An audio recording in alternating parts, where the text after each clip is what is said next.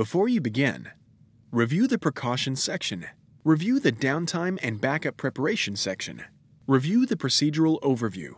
Note: be sure to put on your electrostatic discharge wrist strap to avoid damaging any circuitry.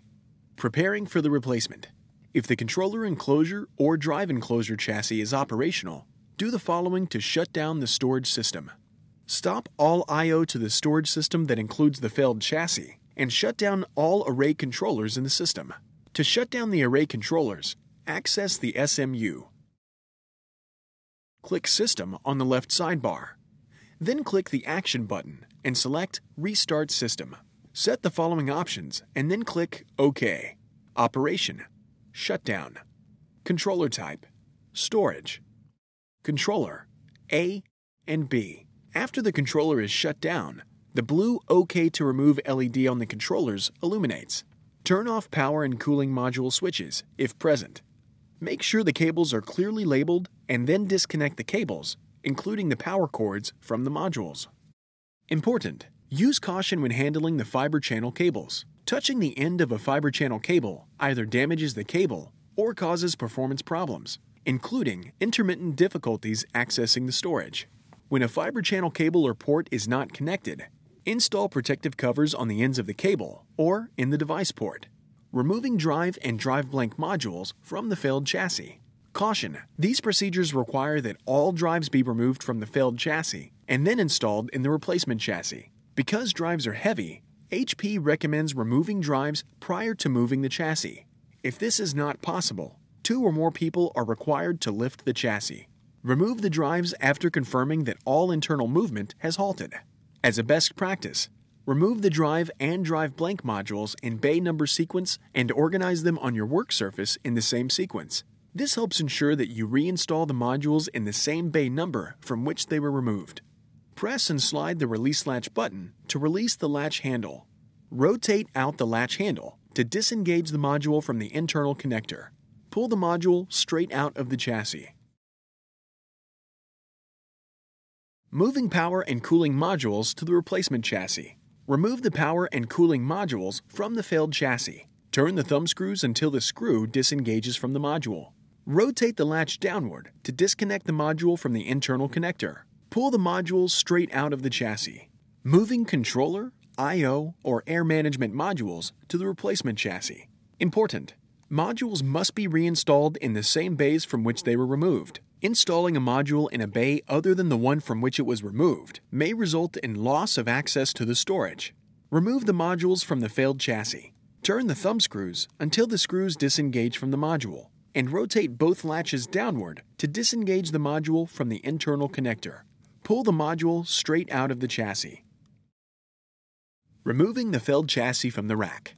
Remove the ear bezels by grasping each bezel firmly and pulling until the bezel separates from the ball nuts on the chassis ear.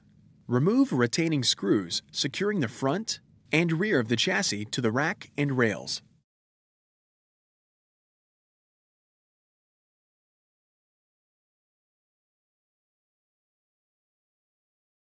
Remove the chassis from the rack.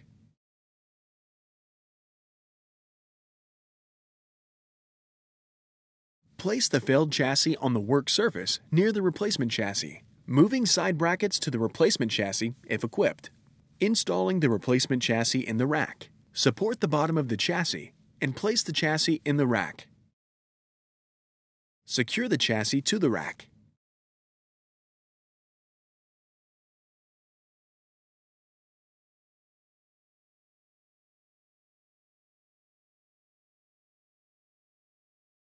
Install the ear bezels by aligning each bezel with the ball nuts on the chassis ear and pressing firmly until the bezel clicks in place. Installing controller, I/O, or air management modules to the replacement chassis. Important: modules must be reinstalled in the same bays from which they were removed. Installing a module in a bay other than the one from which it was removed may result in loss of access to the storage. With the latches in the open position, slide the module into the chassis as far as it will go. Rotate the latches upward to engage the module with the internal connector, and then turn the thumbscrews finger tight. Install power and cooling modules in the replacement chassis.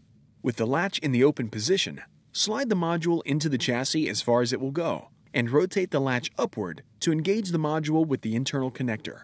Then, turn the thumb screw finger tight. Installing drive or drive blank modules in the replacement chassis. Important: reinstall each drive or drive blank module in the same bay number from which it was removed. With the latch in the open position, slide the module into the drive slot as far as it will go. Rotate the latch closed until it clicks. Completing the process, reconnect data cables to the original cabling configuration. As needed, connect cables between cascaded drive enclosures, between the first and last drive enclosure and the controller enclosure, between the controller enclosure and the host. Reconnect power cords to the devices. Turn on power and cooling module switches if present.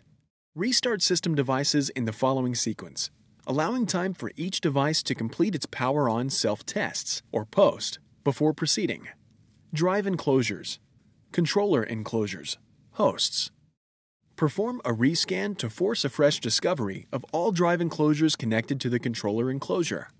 This step clears the internal SAS layout information and reassigns enclosure IDs based on the cabling sequence.